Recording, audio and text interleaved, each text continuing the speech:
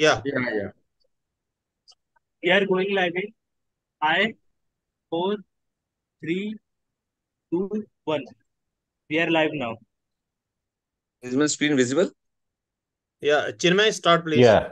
Chinmoy. Good evening, everyone. We are from a small group of IORA, which started in 13 years back to now it has become an adolescent group of IORA.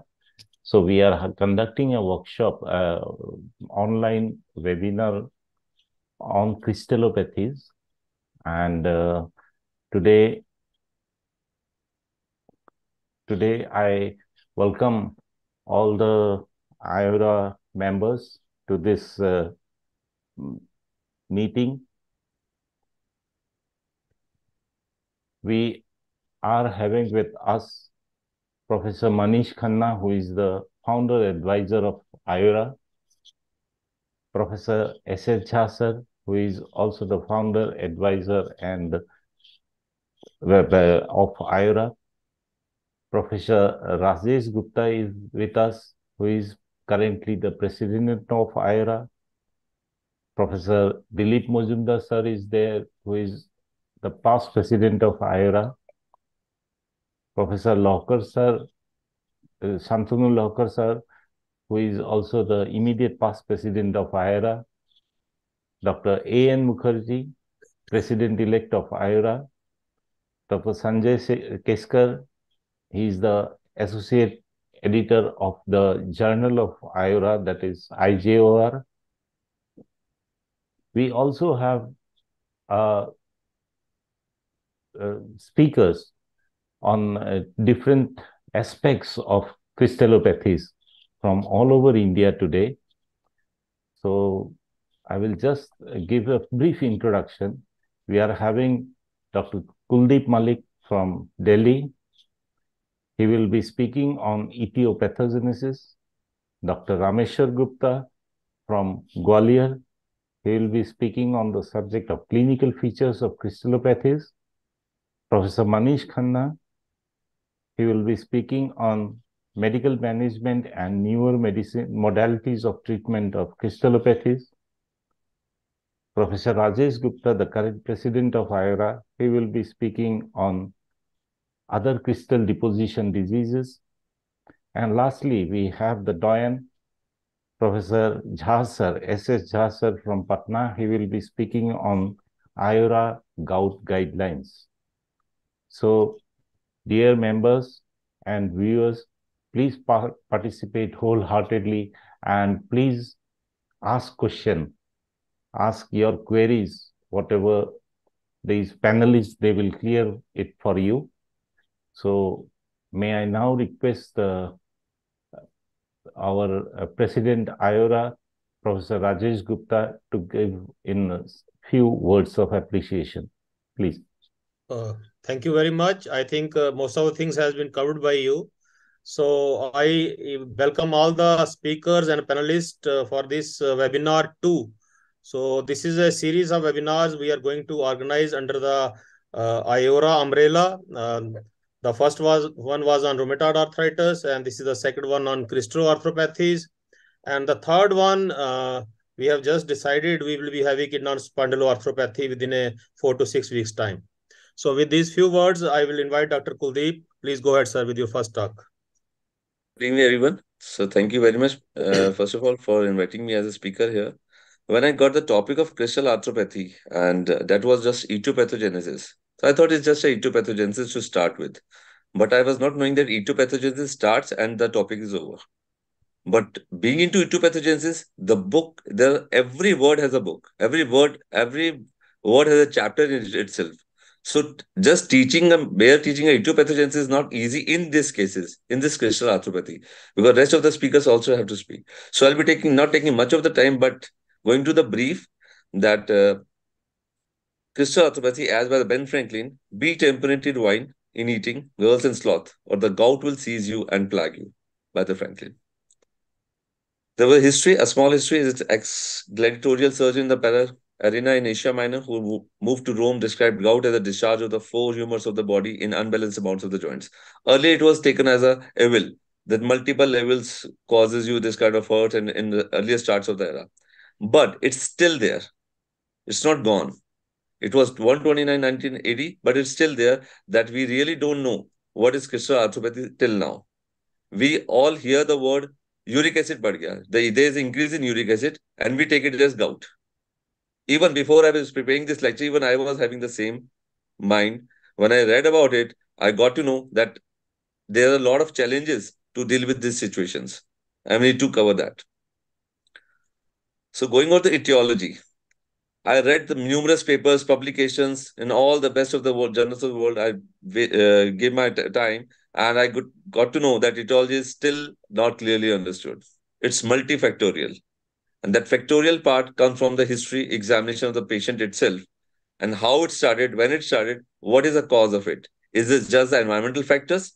Is it the dietary factors? These are the metabolic disease, all the patient is having innate immunity as such, or is it some kind of septic arthritis, which is a differential diagnosis to diagnose as a etiology. So it's still not understood what are all the factors culminate into one or how. Pathogenesis we all have studied from day one of our MBBS is the disorder of purine metabolism, acute, which causes recurrent attacks, it causes arthritis. These are the monosodium urate crystals gain entry into the leukocytes, and how these leukocytes respond to these crystals are still not clear. Phagocytosis of crystals in the joint initially occurs in synovial linings, which causes neutrophil-mediated inflammatory response, and this MSU crystals activate caspase-1 and stimulate monocyte and macrophages to produce interleukin-1b. This was the beginning of inflammatory cascade. So just a small word on epidemiology, we all should know. The 40% are not adequately treated to bring target uric acid below 6 milligram per deciliter. Poor treatment adherence is a huge problem. Most labs have a different surroundings or change of the upper limits or lower limits. People still not know what are the, people take it at 6, even 6.5, they start the medicine without knowing what are the other factors causing the problem. So asymptomatic hyperuricemia is always there, more than 6.8. And the target serum urate as per the literature is less than 6. This flow chart is what is about the gout or the pathogenesis or the clinical findings. Everything is there in this chart. And when we start with the conditions of rapid cell turnover, there's hemolysis, other diseases, lymphoproliferative disorders, the usage of medications, inhibitors, cyclosporin, diuretics causes hyperuricemia.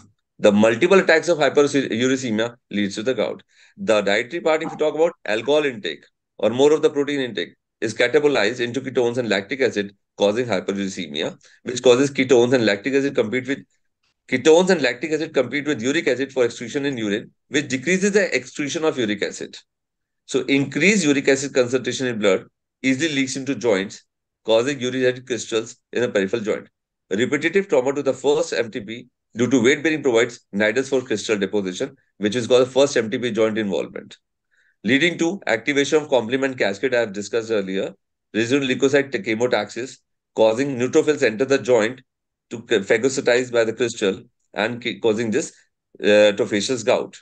So we need to remember this chart. Going further, I Googled up. I asked Google that what is the prevalence and risk factors in India? The literature is all of international journal. We Indian journal, we don't have our publication to know what is the prevalence of gout. What I got was the answer was from the China. I again typed in India. So in India, it comes out in 2019, China, India, and the USA had the largest number of gout incident cases, and accounting for 0.40 million, that is like 29.09%. In India alone, is 24.66% of the gouty cases. Every year, it was increasing. Prevalence is increasing day by day because of multi-factors. Going on to the literature, I searched what are the molecular mechanism of this arthritis. Like patient come with pain, but how this pain starts? We all know purine metabolism. We all know uric acid increase. We give the medicine for the hyperuricemia. But what was the etiology? So this literature in 2015 was published by Elsevier and by Romanoda, and I got this answer that in the pain mechanism, the joint is involved, crystals are formed, tissue damage and injured the cells, which release the complement cascade, substance P, bradykinin, PGE2 as well as cytokines. This bradykinin PGE2 cytokines causes peripheral sensitization, where substance P alone causes central sensitization leading to the pain pathway. Why I'm discussing this etiopathogenesis reason, that will help us for the further diagnosis as well as the treatment path. The treatment of the main function treatment remains on these cases. So the mediators which was released was prostaglandin E2, cytokines IL-1B, kinin system from the plasma as well as substance P, which causes the main source and the main mechanism of this. So these main mechanism was taken as a referral future point for our treatment modalities, how the science will succeed. So these involve development of pain in crystal-induced arthritis. Going further, I had one more international to look for etiopathogenesis. How the calcium crystal deposition disease beyond gout. So it's more than a gout, that crystal arthropathies is a broad term to diagnose and to treat the patients. So this was been taken. Still, if you read the fourth line, the pathogenic mechanism of calcium crystal deposition is partially understood still. Much remains to be investigated as no drug is available to prevent crystal deposition, permit crystal dissolution, or specifically target the pathogen effects that results in the clinical manifestations. Going further, what are the key points?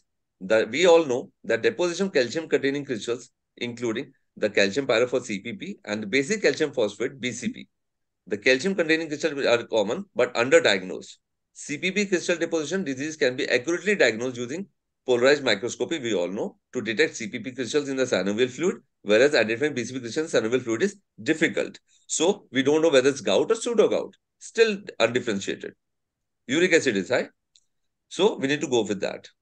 Going further, this is the flowchart showing the acute CCP crystal arthritis as well as calcic periarthritis, which is a part of pseudogout. CPP crystals we diagnose on the polarized microscopy, making it CPPD, and leading to BCP crystals, which affect the large joint destructive arthropathies like Milwaukee shoulder syndrome and osteoarthritis. Secondary forms are tumoral calcinosis and calciphylaxis too. So these are the methods how to diagnose. I'll not take it further. The next part was an Ray paper was there, gout. It was published in 2018, an update of etiology, genetics, comorbidities, and management. The prevalence of gout is much lower than the prevalence of hyperuricemia for reasons that are not currently clear. Gout is more common in men than women prior to menopause due to the uricosuric effects of the estrogen. That was new to me because of this estrogen. But after menopause, the incidence of gout rises substantially in women.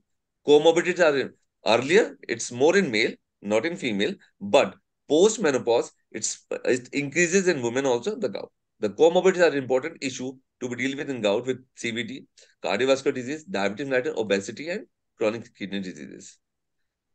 So, etiology, just a second part etiology in this frame. The gout has been understood by some in the past a disease of excess and overindulgence. This view is increasingly being replaced by a more nuanced view. When gout is viewed as a chronic disease of the urate crystal deposition, then its cause can be related back to an imbalance between urate intake or production of and excretion leading to urate accumulation. This creates the environment of innate immune system activation and the resultant acute inflammatory state and clinical manifestations. In one of the paper, it was written, the dietary purines and foodstuffs causes this. Purine degradation products causes this cytopathogenesis for this gout as well as hypergout. Intake of alcohol, sweet and bitter. But this paragraph purely shows that even after giving the patients may be able to achieve small reduction in SU with diet alone, but these SU changes have not been shown to lead sustained reduction in the gout flares. So it means something again cascade is still there that just merely putting onto the diet, putting onto the alcohol, putting on about we have to have the multifactorial system to rule out this crystal arthropathy. Is it in genetic, metabolic, or other disease? The ACR-ULR have their own criteria, which will be taken further by the other team. 3 steps in combination for the pathogenesis with hyperuricemia are required for MSU deposition, reduced solubility, nucleation, and crystal growth. These factors have been identified to contribute to this process are reduced temperatures, a pH change of 7 to 8, increased sodium ion concentration, connective tissue factors, bovine cartilage homogenates.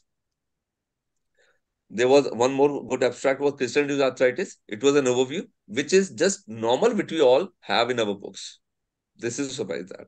So major arthropatogenic crystals which I found was monosodium urate causing the hyperuricemia, calcium pyrophosphate dihydrate, hydroxyapatite, and this ones. Crystal arthritis is gout because of this, pseudo gout caused by the calcium PPD and oxyapatite crystals. Gout will be taken later by the team. I'll not be talking about this. Drugs will later on. in etiopathogenesis is the uric acid balance. The main purpose is the uric acid balance. Is it overformation or decreased excretion from the urine part? So we have to need for uric acid balance. The pathophysiology is overproduction versus under-excretion, mechanism of urate production, cellular nucleoproteins and nucleotides have 66%, and diet has 33% only. Mechanism of urate excretion is kidney by 66% and gut by the 33%. Renal excretion of uric acid is very important. Completely filtered by the glomerulus, completely reabsorbed in the proximal tubule. So this helps us for the betterment. So this is how the renal handling of the urate happens. There is a pre-secretory reabsorption phase, secretion as a post-secretory reabsorption, causing help. This is not my part. I'm just going here because I was not very clear how to diagnose, just to touch etiopathogenesis. This is all together, but every part is different to understand. Hyperuricemia alone does not make a diagnosis of gout. Only a subset of people with hyperuricemia will develop gout. Probability of gout increases with higher uric acid levels, and that were multiple flares, multiple attacks. Asymptomatic hyperuricemia generally requires no treatment. This is all we know. This will be taken later on. This is the hyperuricemia cascade. Dietary proteins, tissue nucleic acids, androgen purine causes urate excretion, overproduction, hyperuricemia, underexcretion, hyperuricemia, leading to silent tissue deposition, gout, renal manifestation, as well as cardiovascular diseases. Clinical stage of gout will be taken later on. The spiral of gout. This is a cascade. Attack starts, crystal form, white blood cells been taken off, crystal pop the cells, cell release proteins calls in more white blood cells and cause inflammatory pain, and proteins lower pH, making it possible for more crystals to formation. I'll be just going a little further. This is not my topic.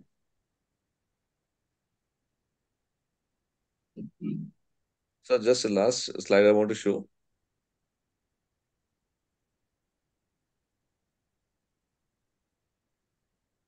So this is the flowchart I started from.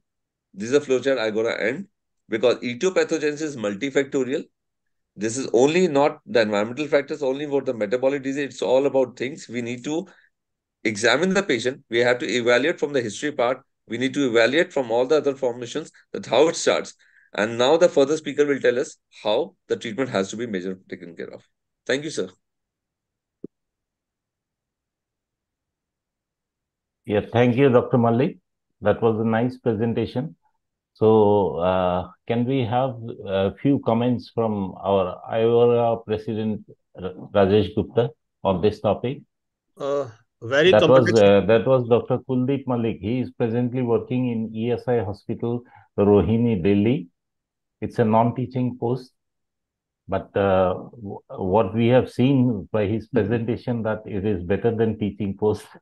Yes, So sir. you have gone through good literature, and we are glad that you are the first speaker. So, Professor Rajesh Gupta ji. So we all know that's a very complex situation. Exact etiology is not very, very clear. So everything is on assumptions, as far as etiology is concerned. Purine metabolism, everybody knows, over excretors, under excretors, we all know, these things are okay. But how this, cascade happens, nothing is very clear. This is not only with the gout, with the, other crystal deposition diseases also. Professor Jha, sir. Right. So very clearly explained what is clear and what is not very clear. I think you were talking about a condition in the shoulder. So what you were trying to say about that shoulder condition, was it Milwaukee disease? Yes, sir. Right. Sir, actually, it's a when we examine the patient as the orthopedic part, it's just pericapsulitis, periadhesive capsulitis. But sometimes it's a calcific periadhesive capsulitis, which we really unable to diagnose. And I learned from Dr. Professor Manish Khanna, sir, in our earlier lectures. I had done the lectures under him, and he could diagnose that Milwaukee shoulder syndrome as such is a periadhesive capsulitis, is a pseudo gout. But sometimes we are unable to diagnose that. So aspiration of the joint at that very moment is very important. We all put in a steroid, we get into the NSAIDs, but we don't look at the bigger picture of it. Right. Patient comes up with pain. That causes a degradation.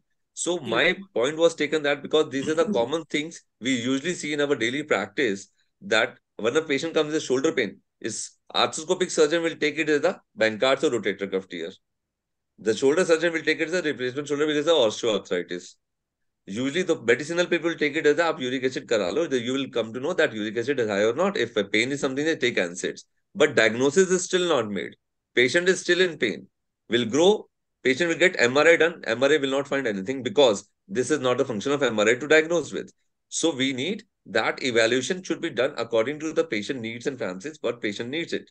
We have to tell the patient MRI is not required at present, maybe in the later run, but right now we should diagnose as from the blood culture, from the blood sample, that whether the ESR, CRP, there's crystal formation, the polarized microscopy, after aspiration, we are getting something or not. Then we go to the radiological part, and the joint X-ray radiology is very important in these cases because in early phases also we can see the even ultrasound, I should say, which is being not done routinely for the shoulder now. It's one of the foremost. This I learned not today, just for 2 days before, when I was looking for the literature for making this pathogenesis, that ultrasound shoulder tells us before, and MRI will not tell me anything. But ultrasound shoulder is one of the gold standard right now for diagnosing these particles, these parts.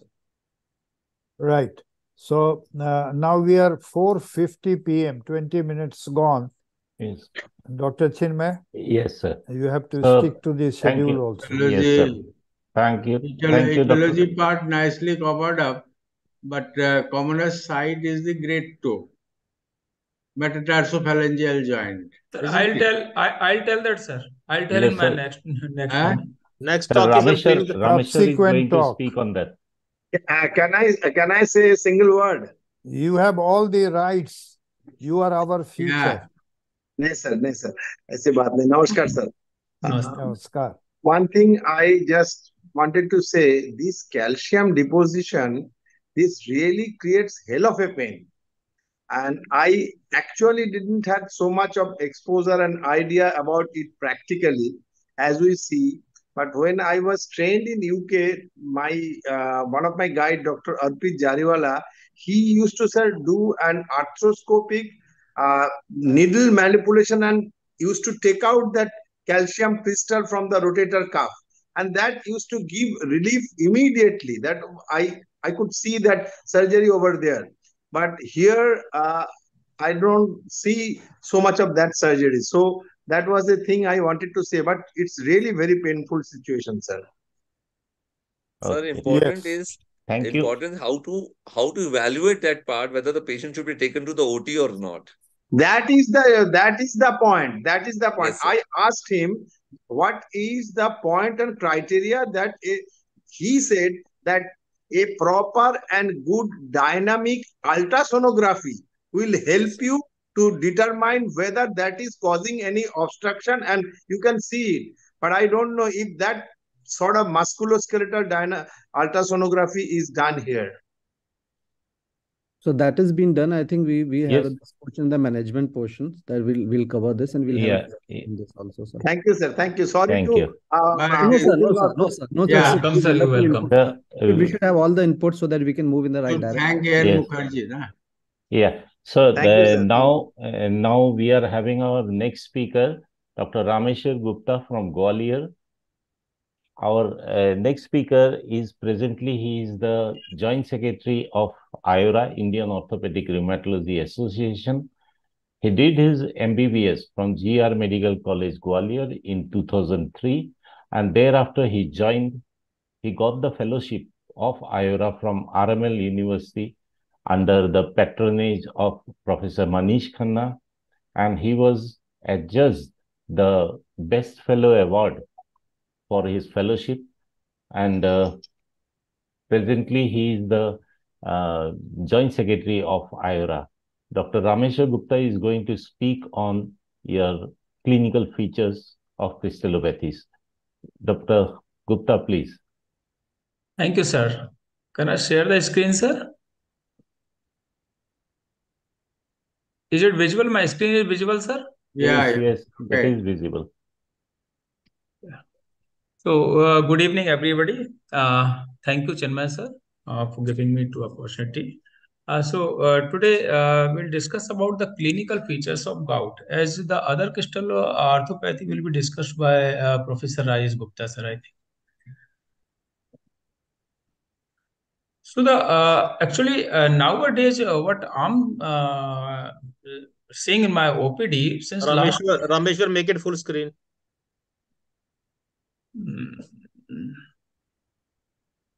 Full screen करो. Sir, sorry. हाँ कर रहे हो. Slide show. हाँ. हाँ. नहीं हुआ. नीचे करना, नीचे बार में जो है वो जो नीचे है, देखो नीचे नीचे. हाँ हाँ, आगे आ जा. अपना कर्सर राइट को करो थोड़ा. Right right. ये जो कमेंट्स आ रहे हैं ना यहाँ पे लिखा. आगे चलो, आगे चलो. और आगे जाओ. और आगे चलो, और आगे चलो, और आगे चलो, और आगे चलो. हाँ, यहाँ पे मारो क्लिक. आ गया. चल, done. Yes, sir. So, sir, what nowadays we are seeing in OPD since last 4 to 5 years, the number of gout patients are increasing very much.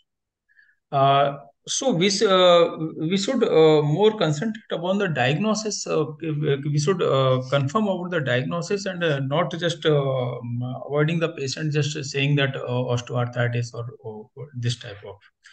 So the 4 clinical features will concentrate only the clinical features of 4 clinical stages of articular gout. As articular, the gout is which is affected basically the other system of the body like cardiovascular or renal or soft tissue. But here we are discussing only about the articular joints. So 4 clinical stages are there: asymptomatic hyperuricemia, second is gout, acute gouty arthritis, third is intercritical gout, and fourth, the last stage is chronic tophaceous gout.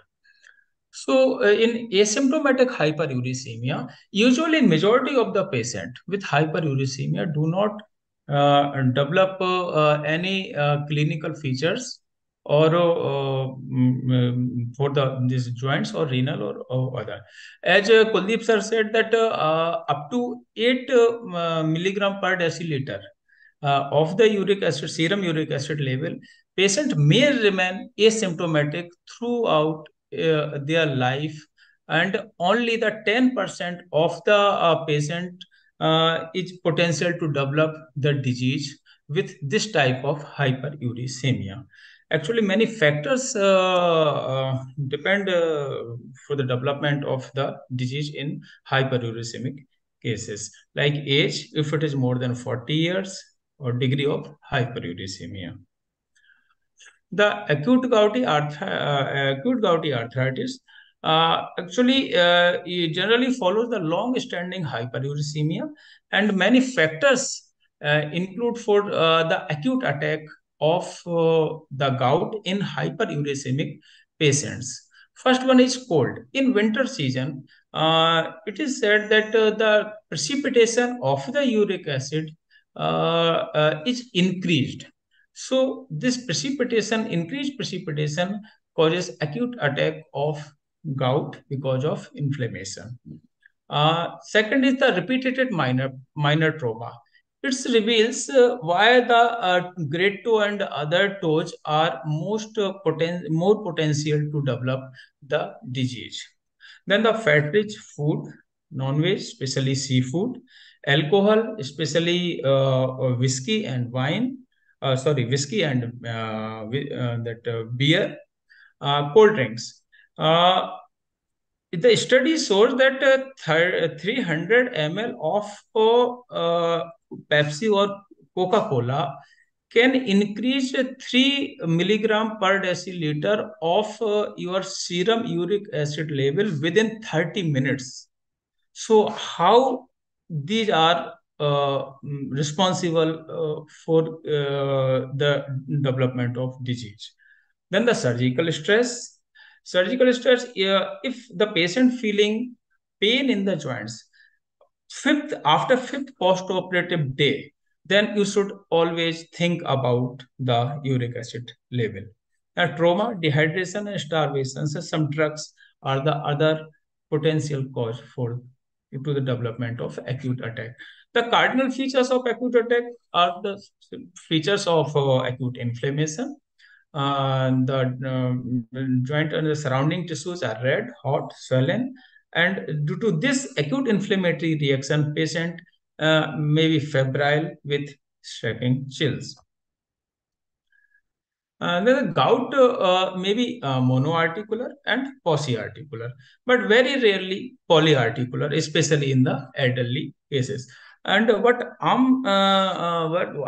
have got the experience about this, monoarticular and polyarticular are almost equal in my practice actually. But the study said that monoarticular first attack of acute gout usually in the 2/3 of cases as monoarticular, and it involve a first metatarsophalangeal joint in 2/3 of cases, but not always. In other 1/3 of the cases, second most common involved joint is knee, then ankle, elbow, and wrist. So we should not only concentrate on that. If great toe is not involved, that it means this is not gout, acute attack of gout. Okay, in my practice, actually, I'm seeing that much more cases of acute swelling of knee is presenting nowadays, rather great toe. Then the intercritical gout, it's basically symptom-free period between the two attacks of disease. And chronic tophaceous gout, it is seen in uncontrolled prolongated hyperuricemia. Tophies represent the deposition of urates in soft tissue, and these tophies rarely seen in bones and other organs. The size of the tophies may be from very small to this type of large one in elbow, what we are seeing here. Tophies appears as firm nodular swellings on the toes, small joints of the hand, elbows, Achilles tendon, patellar tendon, knees, and other very uncommon site are pinna. Ulcerated toffee may exude urate and this type of white chalky materials. So we have to go for surgery if this type of patient presents with us.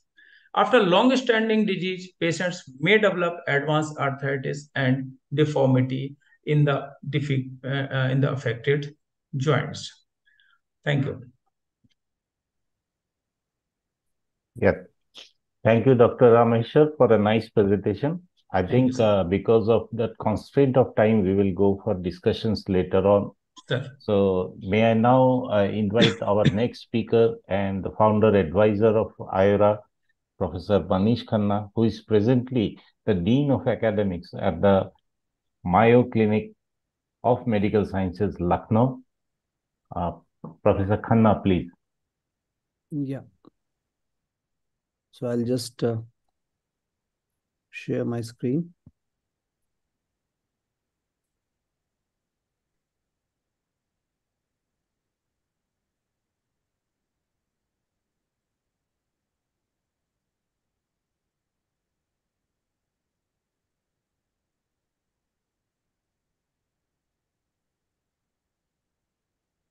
I think it's visible here.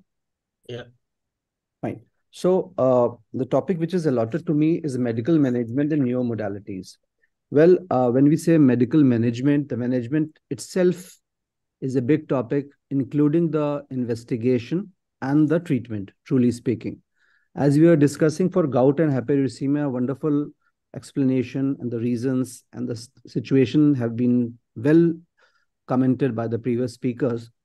And definitely a reminder would be again to the audience is all the hyperuricemia is not gout. Hyperuricemia simply increases the risk of the gout. So this dictum should be there in your mind while you are investigating a patient. So where are the needs to manage these hyperuricemic? So before establishing it's a full gout, even if it is a hyperuricemia, sometime it may be requiring a treatment.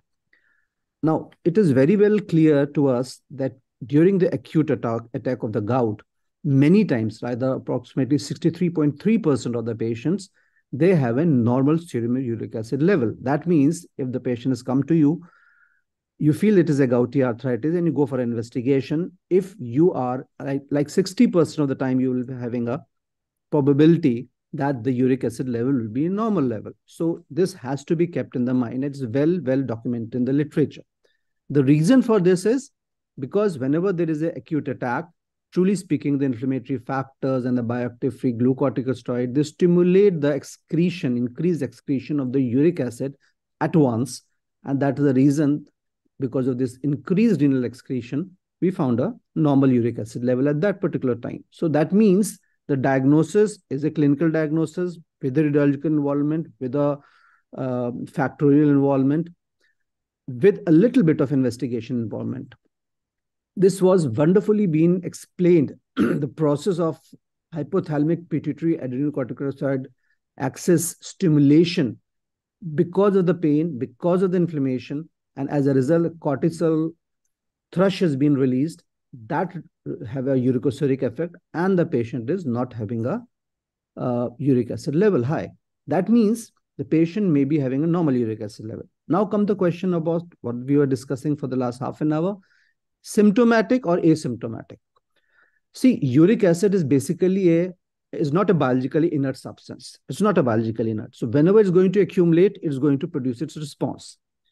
And the negative response, as explained previously also, repeating here, cardiovascular and the renal system. Now, cardiovascular does not going to give a heart attack or, a different type of modality. It's simply a cardiac plaques deposition, carotid plaques deposition especially, which in a long term is harmful. And still, as been mentioned initially, no clear verdict till date for managing asymptomatic hyperuricemia. To add on, what we can like to say is definitely yes, the level of the uric acid, some literature say it's 7 milligrams, below 7 milligrams you should keep. Some say below 6 milligrams you should keep. I feel always when the level of uric acid rises above 6 milligrams, the patient would be having some symptoms most of the time. But if not, wonderfully well, it's wonderful. But in that case, what? In that case, this gentleman or this woman is going to have a increase in chances of gout and the cardiovascular risk. So if you want to have a decrease chances of having a gouty attack, definitely the level should be less than 6 milligrams, which may be done by dietary measure, which may be done by medical management. But truly speaking, no pharmaceutical drug is being advised for a asymptomatic hyperuricemia that we know very well. That means when what is the not asymptomatic case? So if a painful foot, if a woman on a diuretic, antihypertensive by the respected physician is on hydrochlorothiazide, she may come with a hyperuricemia. Now, in this condition, she may have a pain. Now, here it has to be taken care of. Similarly, uncontrolled diabetes, we all see 3% of the population in India diabetic. Most of the time, diabetic are uncontrolled. Why they come to us? Not because of the diabetes, they come with the pain. And in those cases, hyperuricemia has been there.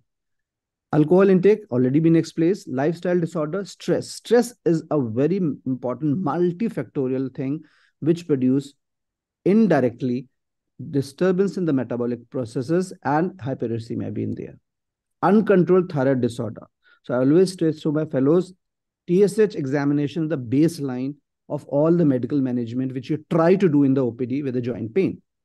Similarly, uncontrolled rheumatoid arthritis. That means a patient of a rheumatoid arthritis, most of the time what we see is if the patient everything is controlled, sometime the uric acid was also controlled. Now the patient is coming up with a hyperuricemia.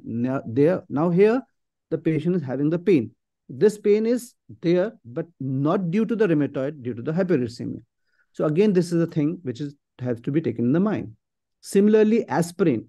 So all the geriatrics group, they take aspirin, low dose of uric acid level, uric acid level is there with the aspirin. But practically speaking, we don't see a geriatric patient on aspirin coming to us or coming to anybody with a hyperuricemia. But practically, yes, if you see aspirin at a high dose, it excretes uric acid, but aspirin at a low dose, it does not.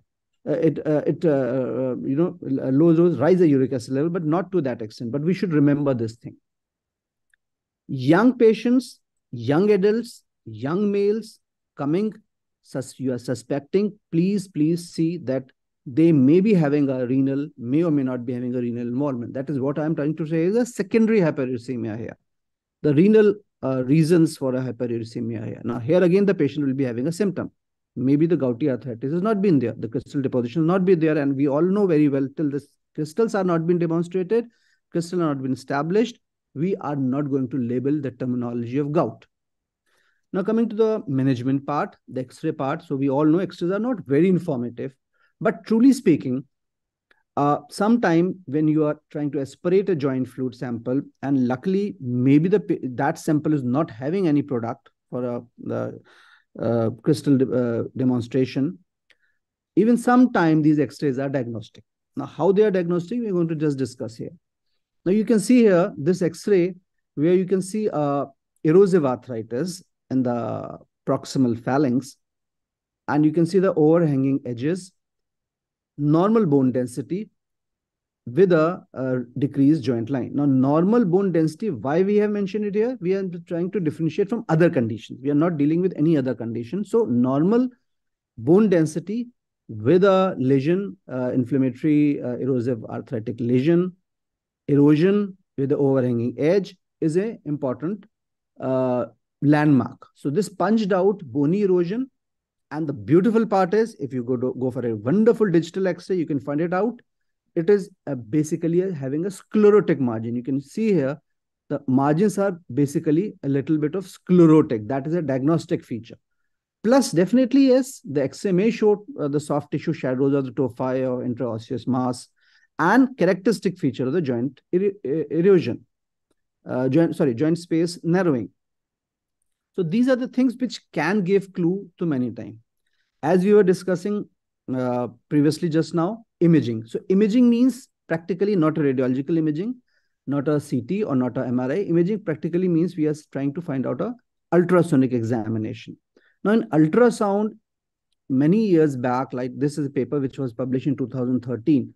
So almost we can say till from last decade, the Western countries are more aggressive in catching out these diseases because of the specific findings which we find in the the ultrasonic examination, like double contour sign. And these develop much earlier than the your X-ray findings. So what is double contour sign? It is simply, this is a head of the metatarsal. So you can see a little bit of a contour on the head of the metatarsal. It has been mentioned here. So this is a very diagnostic feature which a good ultrasonologist can catch it up. So this was a paper which was being studied, and it is a comparative study for acute gout with the ultrasound examination and dual energy CT finding. Again, it was been proven very well. This ultrasonic examination is the best way out. So what are the other features? Is the double contour sign the only feature? No. See, ultrasonic examination will help you out in a proper fluid aspiration. If you're planning to do it, definitely yes, you can reach to right content in the joint, plus double contour sign, plus a sign which is called a starry sky sign. Now, what is starry sky sign? You can see here small crystals, they get collected, giving a form of a star-like appearance. Or this is a clump of a sugar tophi-like thing, which is a tophi. So these are the things which in the subclinical stage, we can catch it off and we can make the diagnosis. As was been discussed in previous presentation also, we are discussing about the shoulder. So these are all not related to specifically to shoulder, the knee, but definitely, yes, this is a wonderful tool. MRI is also a very good tool, but MRI will only show, I'll go back to the last slide. MRI is more sensitive than the US, truly speaking. But for what? For a later stage, when the bony erosion already been there. But we want to catch up early to give the better treatment. So what is the goal of the treatment? To terminate rapidly this acute flare, to prevent further attacks. That means definitely you have to take care of metabolic disorders. So if you're targeting to take care of hyperuricemia with a drug like febuxostat or lipirona, whatever it may be, you will not be going to get enough good success. Diet and lifestyle control. We all know that colchicine is a wonderful drug for the acute condition, acute flare. We use it. Literature says it should be used 0.5 milligram thrice daily, but sometimes with a BD effect dose, it also give an effect. In the NSAIDs, indomethacin was a time when I was a student, like 95, 99, 98. At that time, when I did my MS, at that time, no toric oxy was been there. So we were using indomethacin. I still feel a gold line therapy. Sometime, if the patient is not having any GIT issue, it works wonderfully well. But we have to be very careful. Toric oxy, yes, with the, of course, you have to take care of the cardiovascular comorbidity if there are any.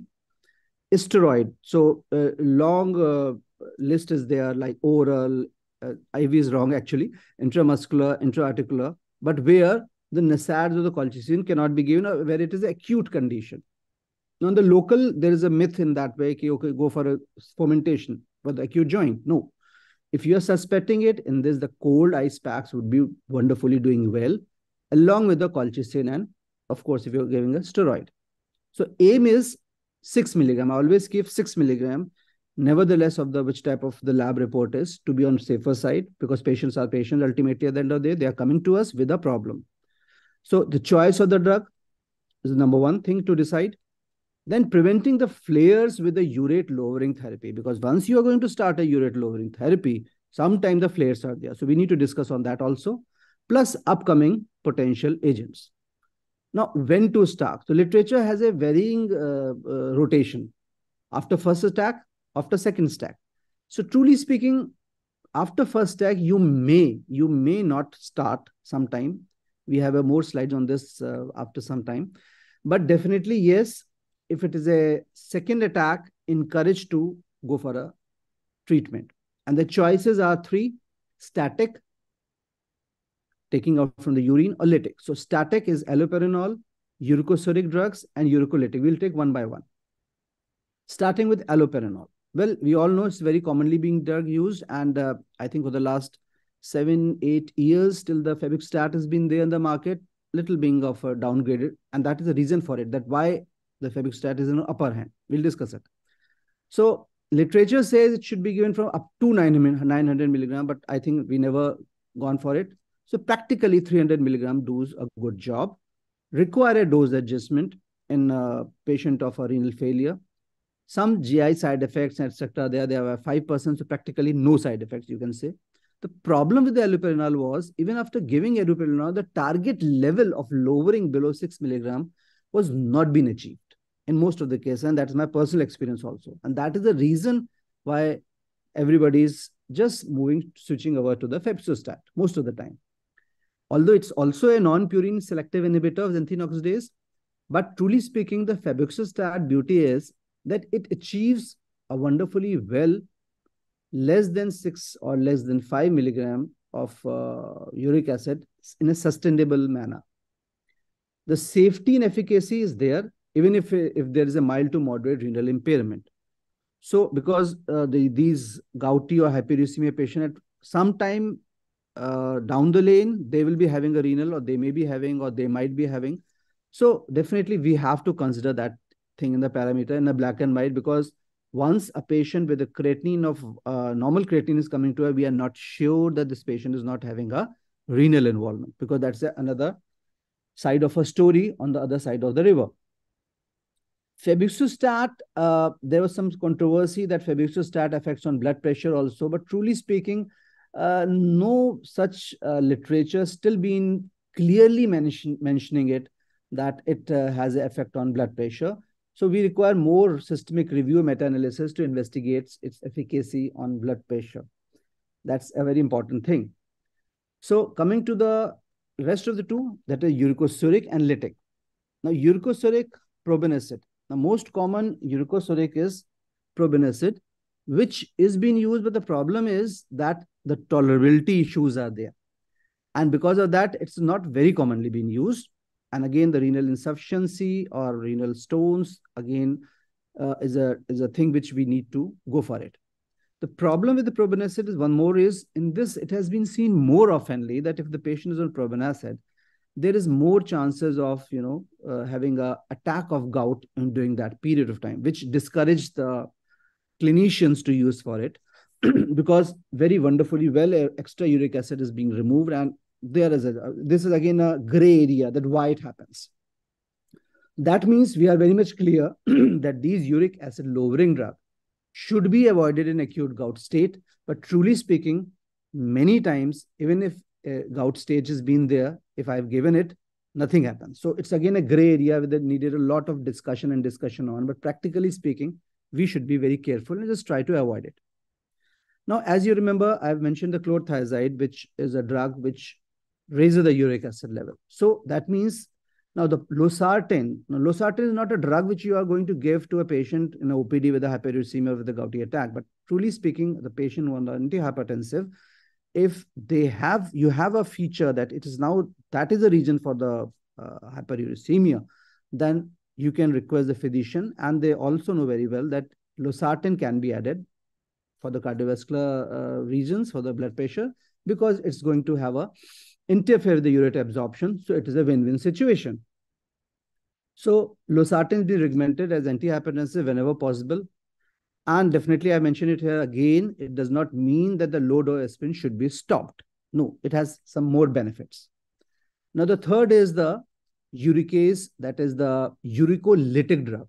Now, we can excrete it out, we can stop the synthesis, or we can break it up. Now, why the need of the breaking it up? Actually, what happened, like for example, this uricolytic drug, uricase, urate oxidase enzyme, it catalyzes the conversion of uric acid to allantoin. Now, what happened that allantoin is far more excretable form than a uric acid. So if we are able to convert into allantoin, wonderfully well, it will be flushing it out like anything. But it does not mean that you are going to start, and that is why we don't give. Because it has been recommended that for any severe gout or very uncontrollable gout, when the things are out of your hands, when there is a failure or any contraindication to other drugs, then these can be used. The trade name is respigurase, peptigoglase, which is available in the market. Now, when to combine the both? That is the uricosuric and the static drug.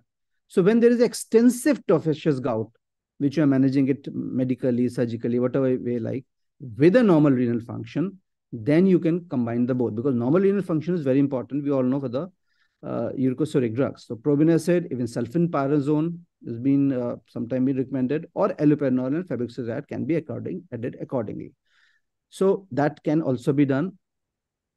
The EULA recommendation again says, please go for a level which is less than 6 milligram per DL, because we all know that once the crystals, when the level is more than 6 milligram, the crystal formation occur. When the level is below the 6 milligram, the crystal are started dissolving. Sometime in some condition, we come across and get trapped in a condition of a acute flare-up of a knee joint, as Dr. Ramesh was also saying, Rameshwar also saying. So these are the conditions in which you feel that it may be a septic arthritis. Yes, it may coexist. So you are not very truly 100% blessed that you are not seeing a patient in which the uric acid not been raised. That means even if you are suspecting any discharge or discharge, and you're sure and your counts are being raised, and sepsis may be there. So you have to keep these things also in the mind while managing these cases. And this has already been discussed, diet. But the most important thing I want to point out here is eggs are in low purine, so it can be given to the patients, can be taken to the individual. Out of the way, yes, hereditary involvement has been there to very less extent, but still been there. Many times the patients don't have any history and they have a hyperuricemia history in their families. One should remember that when you're taking a red meat, 40% risk of the gout has been there. When you're taking more seafood, because the seafood have wonderfully more purine levels, so 50% risk of gout has been there. Dairy products are typical myth that gout hai, uric acid hai, to doodh dahi nahi khana. It's not like that actually. Dairy products, basically there is, with the dairy products, with the curd, with the milk, there is an increased uric acid excretion. So it's a blessing, and at the same time, low purine also. Some literature even say that coffee is a wonderful uricosuric. That is, while taking a coffee, you can have an increased uric acid excretion, which is not there with the tea. But truly speaking, we don't have so much literature into it. So caffeine is considered to have a methyl xanthine, which is thought to be a xanthine oxidase inhibitor. So a purine breakdown is decreased. So coffee drinkers can have a benefit, but still it needs a lot of study further to go for it. But definitely, yes, the mushrooms, the green peas, the spinach, broccolis, cauliflower, which have a high level of purine, should be avoided, but not the dairy product, not the egg, truly speaking. And the sweetened soft drink has been mentioned earlier, because all the sweetened things are having a lot of fructose and glucose. Now, not only this, the fruits which are having a lot of fructose, they produce increase in a uric acid level. That means, okay, that means we are not able to eat fruit. No, not like that. See, apples are a storehouse of natural fructose, we all know. Eating lot of apple will definitely produce a apple a day, keep a doctor away is fine. But eating of 10 apple a day is a problem. So that may again worsen the gout situation. So that we have to keep it in mind. Grapefruit, oranges, pineapple, strawberries, they are high in vitamin C, but low in fructose. So they are good. So this we have to keep in mind while managing such patient. As been mentioned, alcohol, yes, but truly speaking, on a lighter note, beer is more having a risk than a liquor, than alcohol. Wine, the literature says that wine don't have an incidence in the gout. So that does not mean that by the evening you start having a lot of wine. But yes, wine in a uric acid patient is fine. Alcohol, that is a liquor, big no. Beer is a big no. That will produce an immediate next morning symptoms. And the self-care, like drinking water, which is required, weight reduction. So I'll not revise some few points, but just giving some few recommendation for the American College of Rheumatology. The two more important things, again, repeating the same thing, asymptomatic hyperuricemia with no gouty history, no tophi, nothing to be given. Just a warning.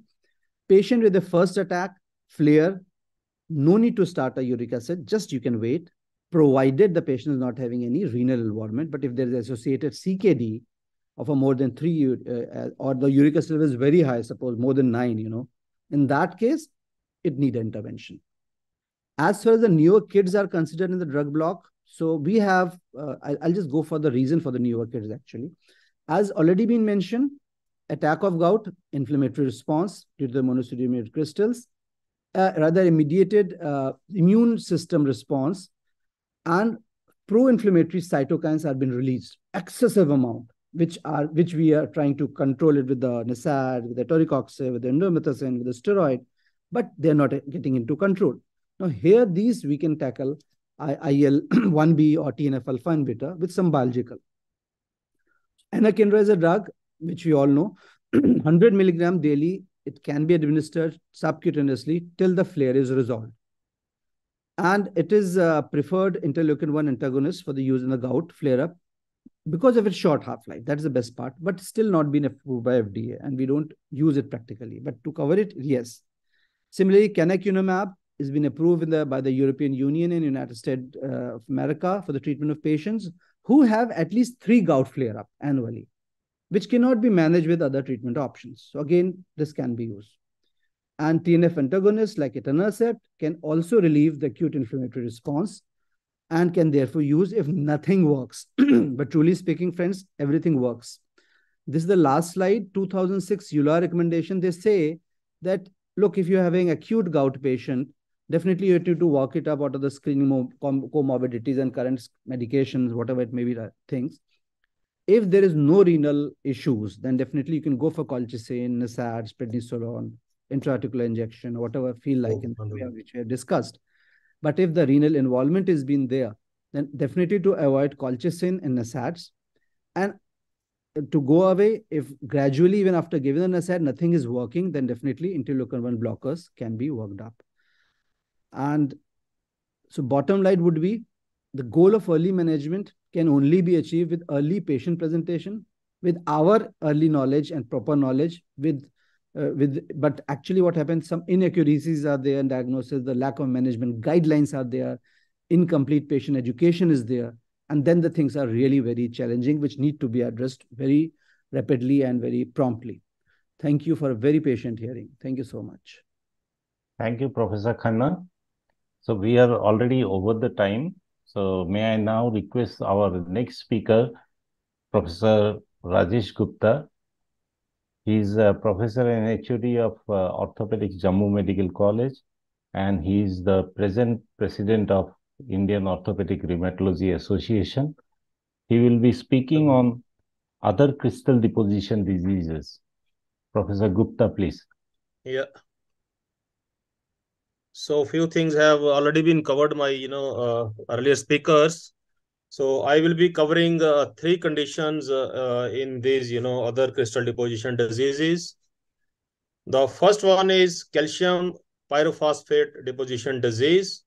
So there's a deposition of calcium pyrophosphate dihydrate crystals within the articular hyaline cartilage. The acute manifestation of this condition is known as pseudo gout, which is common in the elderly, and female to male ratio is 2.7 to 1. Now, there are many risk factors for the CPPD.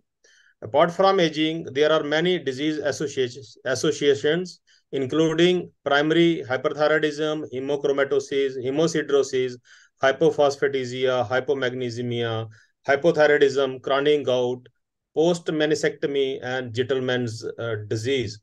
Now, Gentleman's disease, this is autosomal recessive disease. There is a salt tubulopathy, and the patient may have hypokalemia and hypomagnesemia. And apart from this, there are epiphyseal diseases. Now, coming to pathophysiology, again, the reason is not known. 70% the patient may have pre-existing giant disease. There may be biochemical changes in aging, or there are diseased cartilage due to many conditions. Now, probably there is increased production of inorganic pyrophosphate and a decreased level of the pyrophosphatases. So it is thought that is due to the mutation in the A and KH gene. So there is enhanced activity of the ATP pyrophosphohydrolase and 5-nucleotidase, which catalyzes the reaction of ATP to adenosine and pyrophosphate. So increased elaboration and extracellular transport of the pyrophosphate. So pyrophosphate combined with the calcium to form the CPP crystals.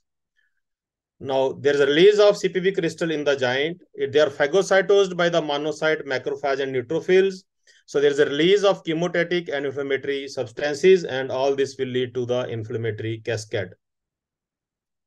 So clinical manifestations, it can be asymptomatic, but the commonest manifestation is the acute, which is also known as the pseudo gout. The patient may present with the pain and swelling of the joint with increased temperature and tenderness. So there can be subacute and chronic manifestations.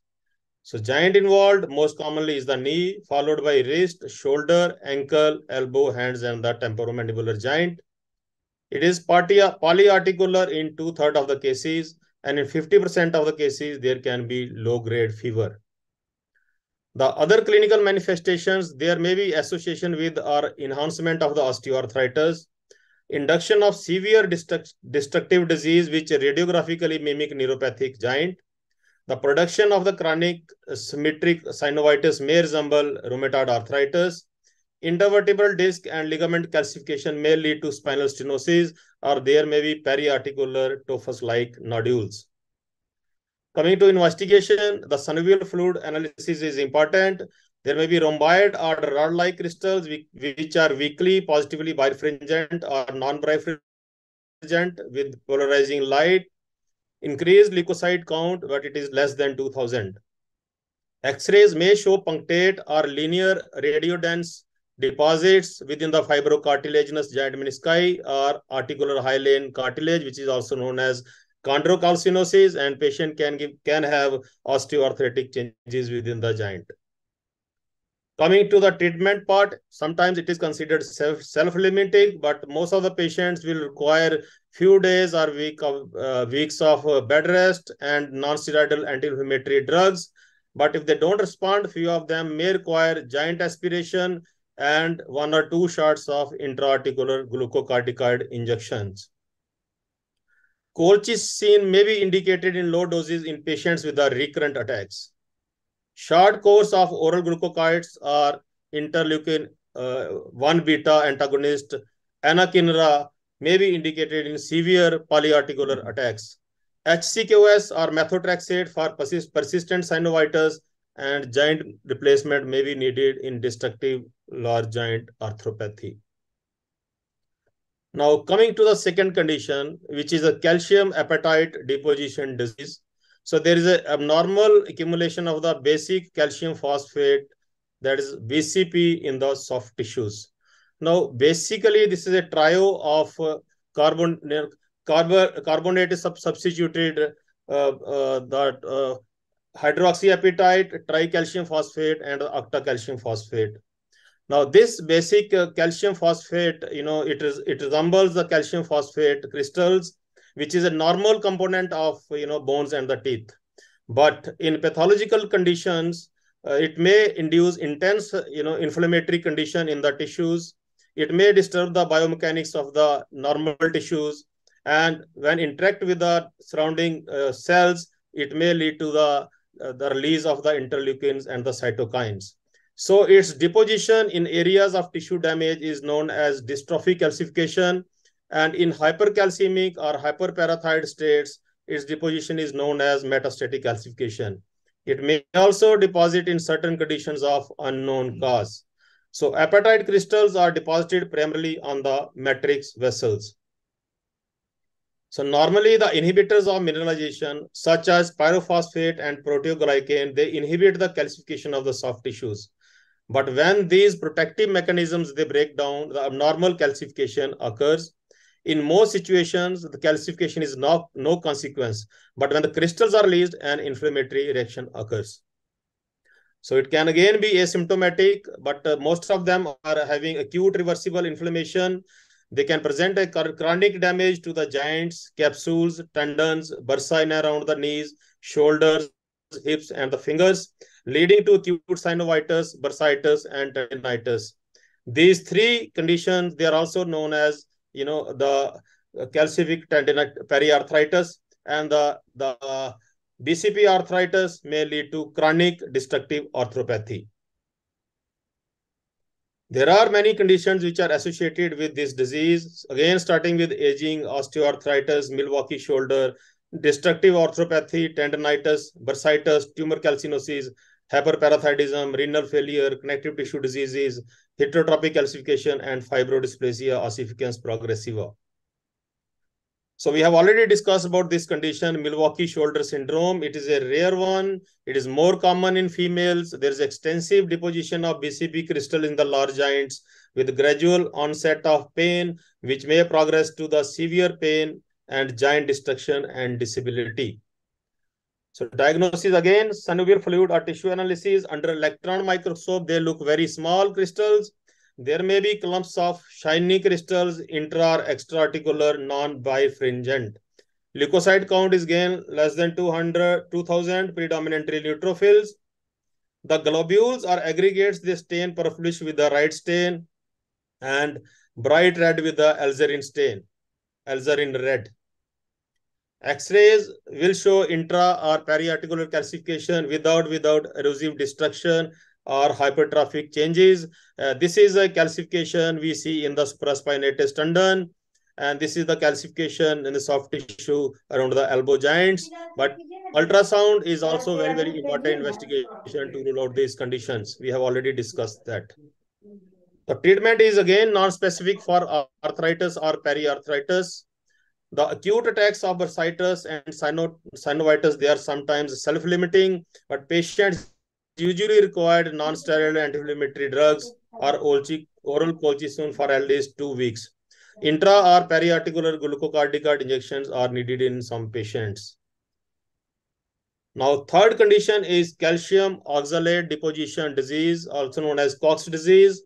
Now, calcium oxalate is basically an organic component which can be acquired exogenously through the diet, or it can be endogenously produced via the metabolism in the body. So the increased levels, there's a pathogenesis. One is primary oxalosis. It is a rare hereditary metabolic disorder. There is enhanced production of the oxalic acid. There is a hyperoxalemia and deposition of calcium oxalate crystals in the tissues, leading to nephrocalcinosis and the renal failure. Now, the secondary oxalosis, two reasons. One is chronic renal patients on dialysis. If we give ascorbic acid supplements to these patients, they are metabolized to the oxalate and they are inadequately cleared in the uremia and dialysis. Now, second, the thing is when there's a gastrointestinal fat malabsorption things, the oxalic acid, it gets absorbed in the increased quantity in the system from the gut. So it leads to increased amount in the blood, leading to deposits in the visceral organs, blood vessels, bones, cartilage, synovium, and the periarticular tissues. Now, clinical manifestations, the fingers, wrist, elbow, knees, ankles, and feet are involved, leading to acute synovitis, and there may be progressive articular destruction. Again, the synovial fluid analysis, non-inflammatory or mildly inflammatory with leukocyte count less than 2000.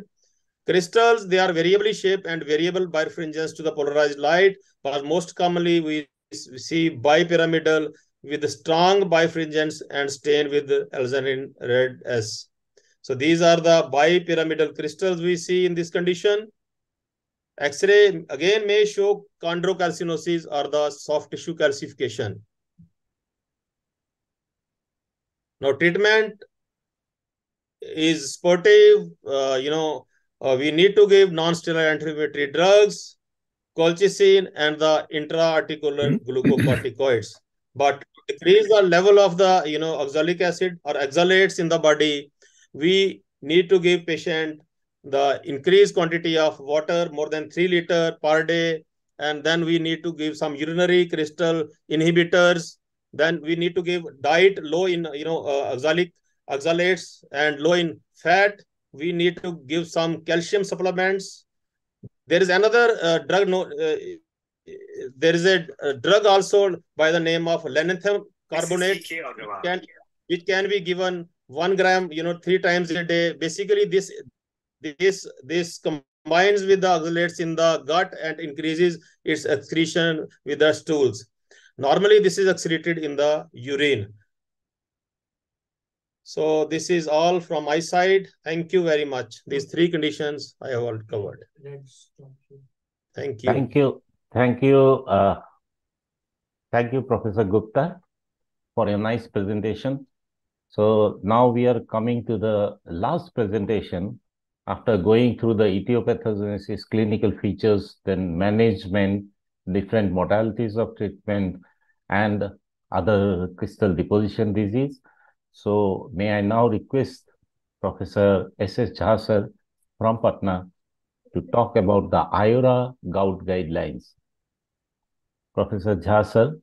Thank you, Chairman, Professor Chinmoy, and our respected President IORA, dear colleague, Professor Manish Khanna, and non-agile Dr. Dilip, and all the young colleagues, including Dr. Rameshwar, who all are here. Friends, I don't have to say many things, but only I have to prioritize the guidelines which should form our basis. I would again like to repeat that one key principle in gout management is that you should consider lowering the serum urate concentration below its saturation point, and you can prevent new crystal formation. So you dissolve the existing crystals and do not allow new crystals to form. So what we say for rheumatology, that it is a disease which cannot get cured, can only get controlled. This is one which can get cured too. Now, I would like to put a question. Name a disease where an informed patient can reach the same decision as their clinician regarding its treatment. And the answer is number 1. It could be many, but gout is definitely one. So the first guideline that we should follow is that not only treat your patient, educate your patient, so that whenever an acute emergency arises, the patient is aware, like his doctor, which particular drug the patient has to take. So this is guideline 1. Now, friends, talking about our own IORA guidelines, we should be conversant about various guidelines in the world. And one which, we being close to rheumatology, are following is EULAR 2016 guideline, regarding which Dr. Manish and all other colleagues have talked about. But after 2016, British Society of Rheumatology and American College of Physicians, they came out with their clinical practice guidelines in 2017. The French Society of Rheumatology came in 2020, and also American College of Rheumatology in 2020. But NICE, which is so familiar to each one of us, is National Institute for Health and Care Excellence, is the latest, and this is 2022. So I will be talking about our IORA guidelines, taking lessons from them. So the American College of Physicians, they say that treat to avoid symptoms, and this is their approach to urate lowering therapy. But we have great disagreement with this recommendation, and we would like to follow treat to target strategy. So our guideline 2 is adopt treat to target, in which titration of urate lowering therapy dose is used to achieve the target serum urate levels. This target has already been talked about.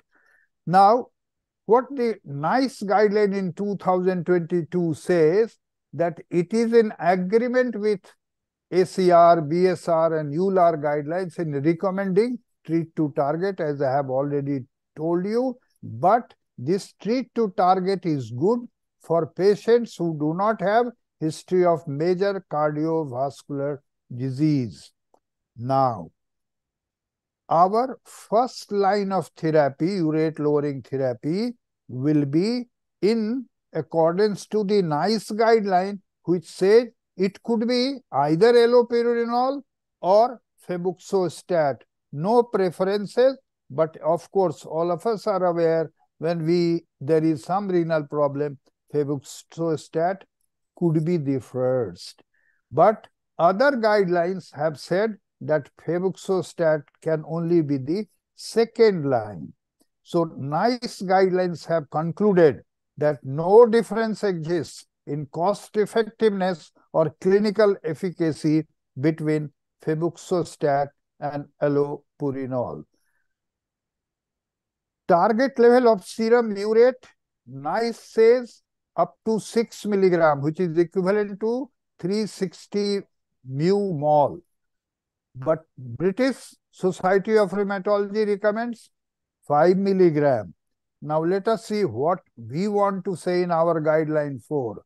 It revolves around the goal serum urate should be lowered and maintained at target serum uric acid, and we follow the EULAR 2016, which says for a disease of gout which has higher level of evidence, it should be less than 6, but in severe gout, including those with tophi or frequent attacks, it should be 5. Guideline number 5 talks about regular follow-up or no regular follow-up. So we have kept for ourselves 3 to 6 monthly follow-up guided by clinical presentation up to 2 years, and if there are no acute flares, then go for yearly one. What NICE says, that follow up and monitor the disease only annually after the target has been achieved. No other guideline have mentioned about the follow-up, but I'm sure the EULAR guidelines also mentions it should be a regular follow-up. So patient serum urate level, even after achieving the target level, must be looked into, but it is not followed in other guidelines. Drugs, most of them have been talked about by Professor Manish Khanna, and they are traditional therapies, allopurinol. There are newer additions, febuxostat, pegloticase, lesinurad, topiroxostat, and the other biologics narrated. Now, the use of uricosurics, there are limitations in NICE 2022. NICE 2022 says that limit your management to only xanthine oxidase inhibitors, and they have not considered uricosuric drugs. So, ineffective in patients intolerant of or do not respond to febuxostat and allopurinol. What we will do? So, in such patients who have not responded to either febuxostat or allopurinol, our guideline 6 says that treat these patients with uricosurics if not responding well to xanthine oxidase inhibitor, but do not use them alone. Combine them with xanthine oxidase inhibitor and probenecid and lesinurad. Professor Manish has already told you about their limitation. Guideline number 7 says if there is acute gout flare, as per clinical diagnosis, and also it has been enumerated by the first speaker that the fasting serum uric acid level usually is normal during the acute gouty attacks. So, the drugs that you should take recourse to are NSAIDs, colchicine with its limitation in lower doses, and steroids plus or minus on short-term basis. Well, guideline number 8, uric acid dissolving drugs for tophi and stones can be used intravenously, and this is pegloticase. Cristexa is the trade name, but in fact, unfortunately, none of our Indian patients can afford it. You will be surprised to know the routine price. It is $30,000 US for one injection. And this 1 ml, which has 8 milligram, has to be repeated every 2 weeks. But it is in fact for a word. Like I was there in EULAR 2 years earlier, and there was a presentation from New Zealand, and they said this is the only drug that they are using because insurance makes all the payment. But there has to be certain warnings and precautions. History of heart disease, blood pressure, allergy, pregnancy, lactation, don't use it. And whenever you are using it, monitor uric acid level more regularly, and it could produce side effects like high blood pressure, too high or too low lipid levels in the bloodstream, kidney disease, diabetes, abnormal heart rhythm, and heart failure. Friends, this is our guideline number 9, already enumerated by various speakers, including Manish, that this is one standard investigation that we must ask for. Dual energy CT scan of the foot affected by tophaceous gout, demonstrating collection of MSU crystals in the red. And you will be surprised to know, or maybe you are aware, that many patients of rheumatoid arthritis in which this CT scan has been undertaken, they have shown majority of the cases these gouty deposits. And the second, again, Dr. Manish has told you, the double track sign in the articular cartilage, particularly in the knee, but it could be in any other place. So, no, this is guideline number 9. No diagnosis of gout is complete without these two. Of course, the polarized light microscopy, and you can look into the crystals here, So this is the crystal, and this is the scale of 100 mu, which can measure it. Friends, I would only like to point out that though there are not many cases, a rheumatoid patient can have a coexisting gout or vice versa. Obesity must draw your attention to this also. I will not go into the details. Thank you. Thank you very much. I will stop share. Thank you, sir. Thank you very much for a wonderful and elaborate presentation covering all the topics. So now we are already past the time, but we can have a discussion among the panelists. Yeah. So we are having Sanjay Keshkar has also joined. So any points you want to clarify, members? Yeah, Professor Rajesh Gupta. Can I start with the things? Yeah. So I think very, very practical points I'm going to, regarding the treatment part. Dr. Manish and Professor Jha sir, I have already discussed with Professor Jha many times. So for the audience, so sir, Professor Manish, so for how long should we give these, in acute flare, these anti-inflammatory drugs, all colchicine? So definitely in acute flare, you have to give it till your serum uric acid level is being settled down to a remarkable extent. Now the question is, there's no thumb rule as such which we follow, but definitely colchicine is a drug which is only a temporary measure to kill the inflammation process, to have a stop in the vicious cycle. Ultimately, we required, as we have discussed, uricosuric drugs.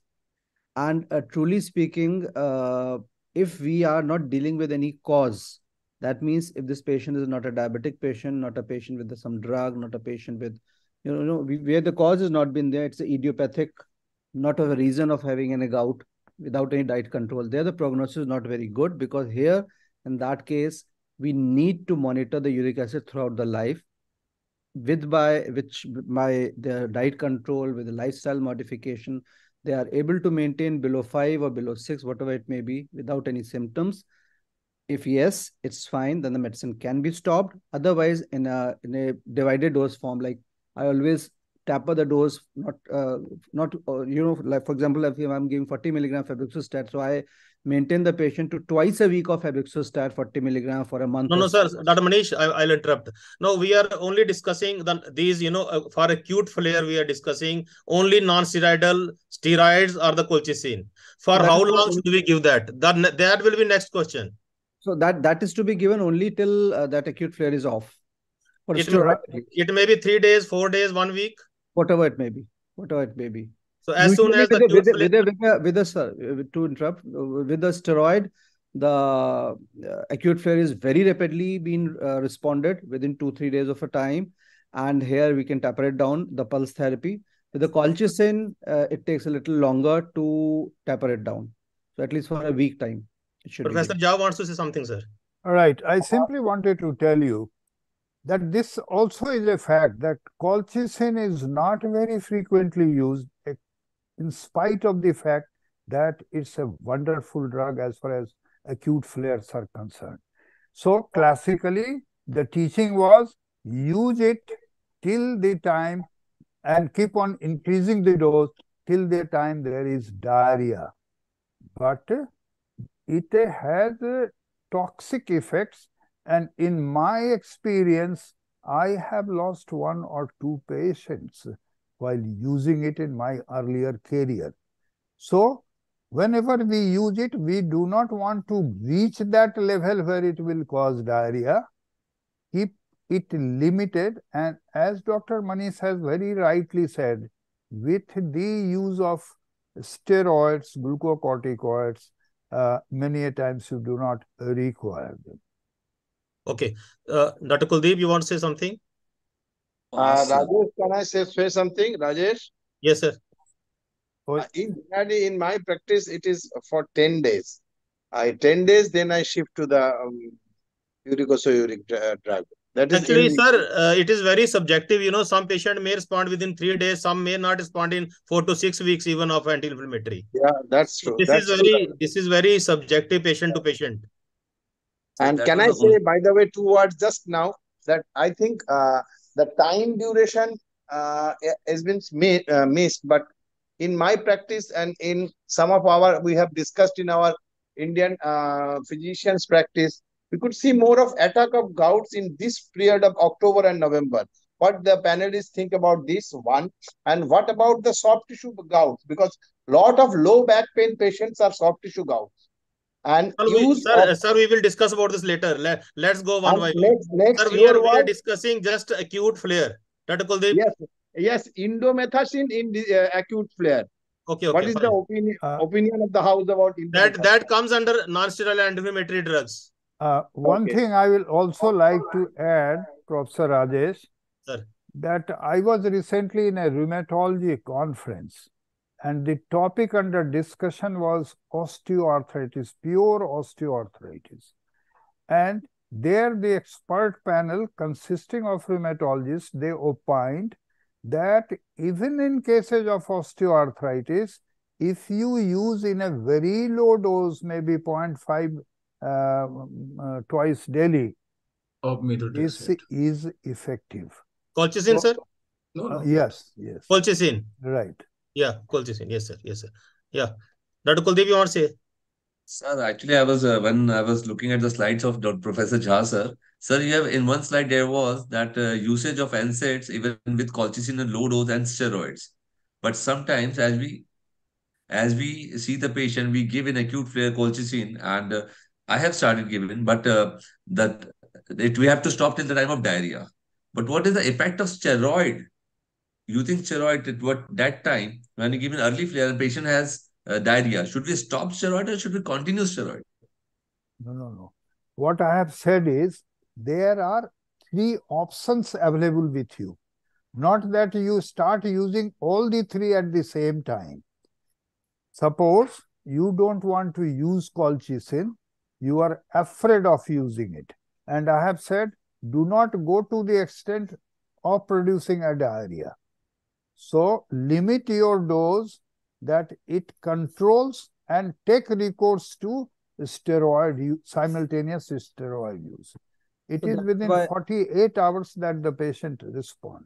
Sir, I think the initial the teaching was 0.5 milligram half an hourly for 10 to 12 doses. Right. Or till the diarrhea develops. Right. That is what we were taught, I think now we are using 0.5 or 0.6 milligram VD or TID. It may not cause that much of diarrhea. Right. Right, sir? Yes. Absolutely correct. Truly speaking, in my clinical practice, I never prefer to give colchicine. I always prefer to give a pulse therapy or steroid to get rid of that situation and then depend on the uricosuric drug, because I don't want to waste so much time in waiting for the doses to be increased in that way. And that is not my requirement. That is the requirement of the patient. So as I mentioned, you may have to evaluate your renal function status as well before starting the treatment. Definitely. So, sir, the second question with this is, after the acute attack, I think Professor Keshkar wants to add something. Keshkar, sir? Yes, good evening. Good evening, sir. Actually, please. Good evening, sir. I do agree with Manish Khanna, sir. Very rarely nowadays we use colchicine. Most of the time in my practice, even in acute flare, I use generally this paracetamol and endomethacin. That takes care. And what is more important in education, what Manish Khanna sir and Professor Jha told, that education is very, very important. If you teach your patient properly, they will, because most of the time, it is because of this aggravating factors. They are creating problems. For example, if some minor trauma is there, sometimes if minor trauma is there in the evening, you will be getting that kind of pain. And if you take paracetamol and endomethacin, it takes care. So these are the things. Very rarely I come across the severe kind of gouty arthritis which needs colchicine or other medication. So that is my opinion. Second comment, sir, I want to say about, as Manish Khanna sir said, that this curd is not at all creating problems. So, sir, in my practice, I have come to the conclusion that there are three factors as far as diet is concerned. One is cold things. If you take whatever things you are taking, say for example, even in alcohol, why beer is causing more problem? Because people are taking beer very cold, very chill. And similarly, the dairy product, the curd is not the problem, the product is not the problem, but most of the time जो खट्टी दही होती है, जो curd like material, या हम कहेंगे ना कि अगर आप खट्टी दही खाएंगे तो जरूर प्रॉब्लम होगी. सेकेंडली, जो दही को अगर वो लोग ठंडी ठंडी खाएंगे तो प्रॉब्लम होगी. So the cold is the problem, the chill things are the problem. And third thing is the raw like material, like हम जो सलाद खाते हैं, particularly if you take the tomato salad, tomato raw material, then also it creates problem. So in my practice, I have come to the conclusion, if you take the chili things, if you take the raw materials, and you if people are taking curd like material, जिसमें हम लोग खटाई वाली चीजें बोलते हैं, तीन चीज अगर वो खाएगा, तो अगर उसको कोई एग्रावेटिंग फैक्टर ऑलरेडी है पेशेंट को, तो जरूर उसको एक्यूट फ्लेयर होगी उस दिन. That is my opinion. Very true, sir. That is more important, especially seen with the history of the patient with rheumatoid arthritis. Many times, simply by the taking history of these specific thing, we come to the conclusion of the attack. Now, this attack, which you are saying, is attack of the pain of the joint. Now, it is Right, due to right. rheumatoid. It is due to the seronegative arthritis. It is due to the hyperuricemia. It is due maybe due to the cold, which is the thing in which the crystals get precipitated. That is a very broad, basically, but definitely yes. These are the things to be taken care of. Yes, sir. Jha, sir. No, I just wanted to say that giving due importance to the question raised by Professor Rajesh, he wants to get us re-educated on the use of colchicine. That this is a drug which is not to be thrown in the dustbin.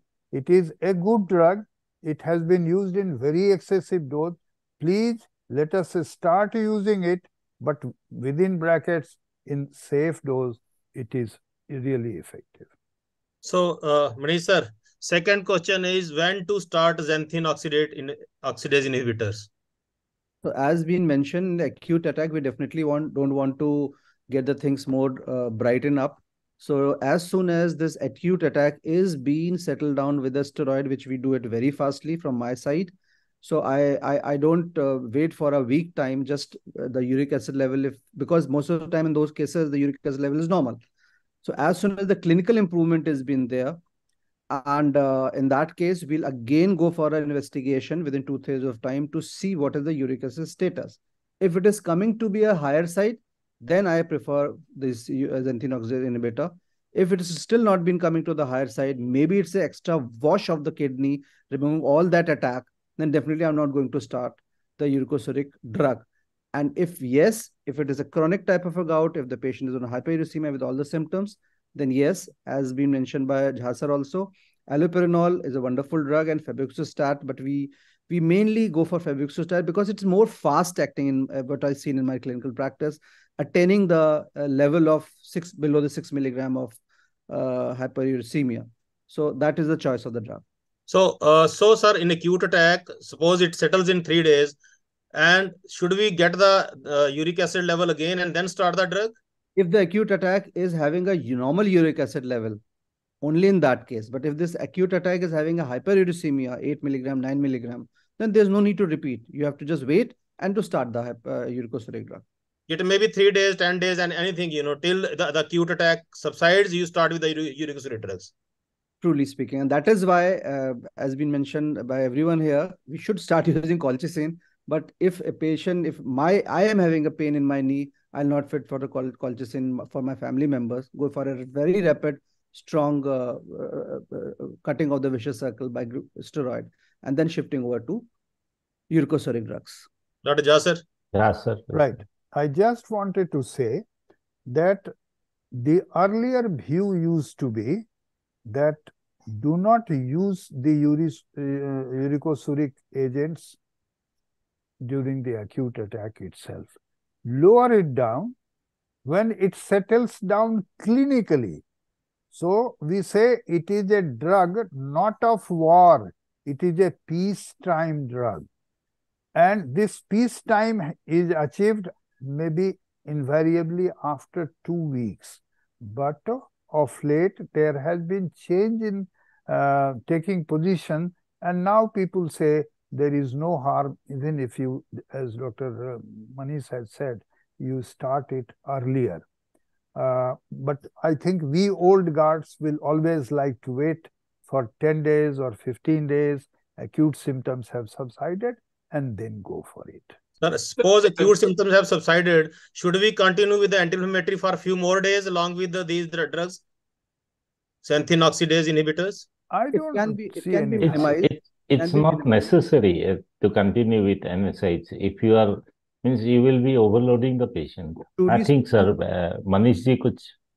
Truly speaking, yes, definitely you need to taper on NSAIDs, but every case is a different case, and depending upon the severity, we should remove NSAIDs so that at least we should know where we are standing, where the patient pain is standing, where the patient knee pain is standing. Only then, yes, but definitely it has been seen, sir, that as soon as this acute state subside, the dose decreased, we decrease the taper dose, whatever the indomethacin, nitric oxide, whatever it may be, and within 10-15 days of time, as the uric acid also settle down, symptoms improve, even if it is not a chronic gout, because in the chronic gout, there will be degeneration, there will be erosion. That's altogether different thing. You have to give the option to the patient as well, because many times what happens, his father also had it. So he knows it is coming to him. So he is aware of everything. So again, educating the patient here becomes important. And especially that if the father is having, that means we are not going to cure the disease. You have to work it up in a different manner to make your serum uric acid level below 5 to 6 milligrams. We are not doctor, we are not God, we are not Shiva. So that is a thing which is to be kept in mind. And that's education is most important. But sir, it is said that this high level of uric acid is not responsible for the acute flare-up, but it is the fluctuation of uric acid level in the serum which is responsible for the acute attack, for initiate this inflammatory action. So we should add this anti-inflammatory drugs with the this uric acid, these drugs, hypouricemic, just because of that sudden decrease in the level of uric acid can cause again a second attack of. You're not playing here with the to decrease the levels of the uric acid or increase the levels of the uric acid. The main important motto was the patient's pain at that very moment. The acute flare has to be tapered with NSAIDs as well as steroids to that some is extent. inflammatory. That is inflammatory. That's inflammatory arthritis. Why this problem occur is whenever there is an acute attack, as I already mentioned, the hypothalamic pituitary axis, they release steroid, and that is having a uricosuric effect. That is producing a decrease in the uric acid level. It is not anything blessing in that way. And as soon as that attack is over, it will start increase. That's why I'm saying, if your patient at that time of attack is having a high hyperuricemic level, hyperuricemia, then definitely you can start, as mentioned by sir also, that nowadays we start it at a gradual lower dose. Maybe if you're planning for allopurinol, 300 milligram, right now you can start with 100 milligram. If you're planning febuxostat 80 milligram, right now you can start with 40 milligram. But truly speaking, we have to assess where we are standing, and confusion arises in those cases when attack is there, uric acid is normal. That is a dilemma. And at that time, the sepsis, septic arthritis, again a problem.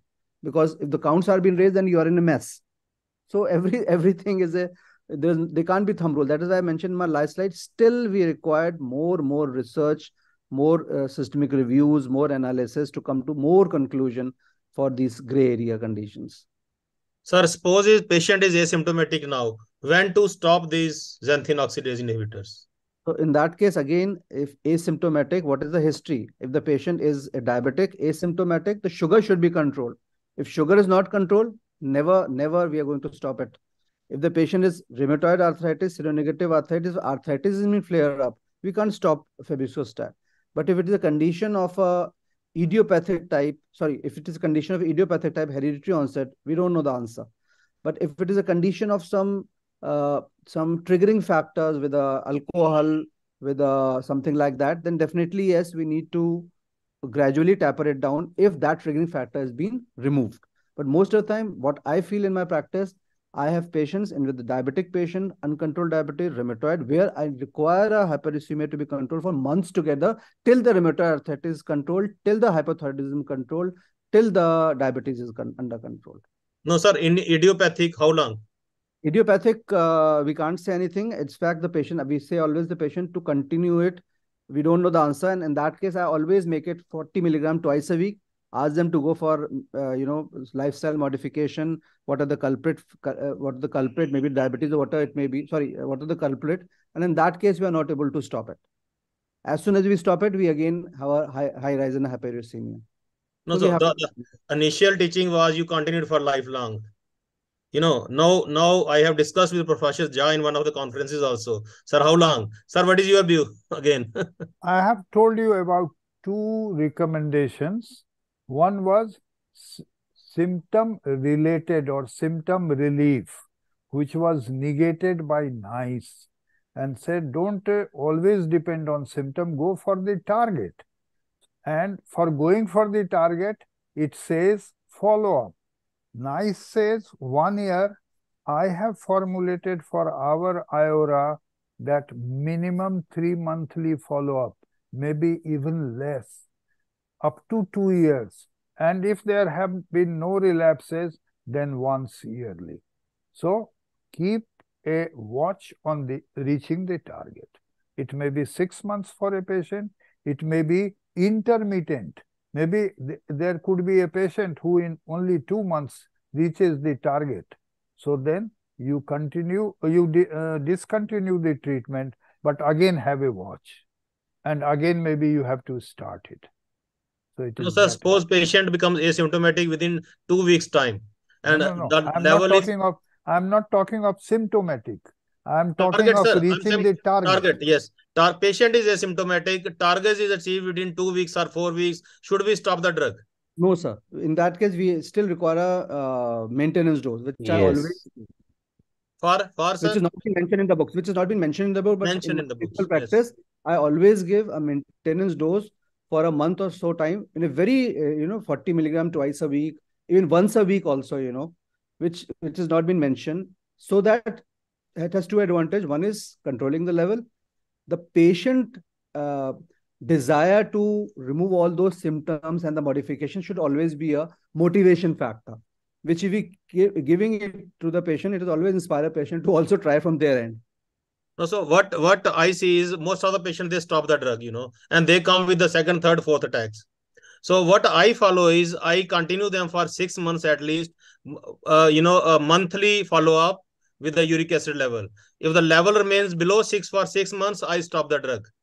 This is what I follow. This is my protocol. I don't know. There are instances when it can go down to 2 or 3, which again is not a very safe situation. Actually, most of the time it happens like that when it's settled down and it come to 1 milligram to the level, and that is why the regular monitoring has been required. Every case is a different case.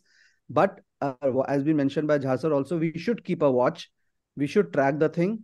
But every case is a different case. What you are saying, sir, is that you always give a patient a 40 milligram or allopurinol or whatever, 100 milligram.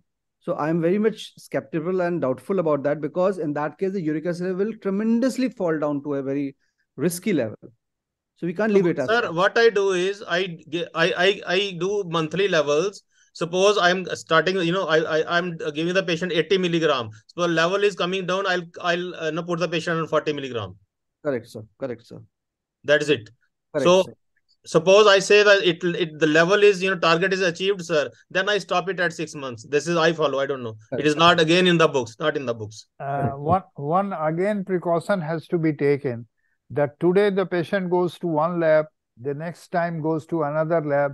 Same lab. Not a good practice. It should be same lab and a standard lab. And in fact, very true, sir. In fact, to add on, I always educate the patient, don't come to me. In your area, you pick up a lab, go every month there. I've educated you about the twice a week or once a week.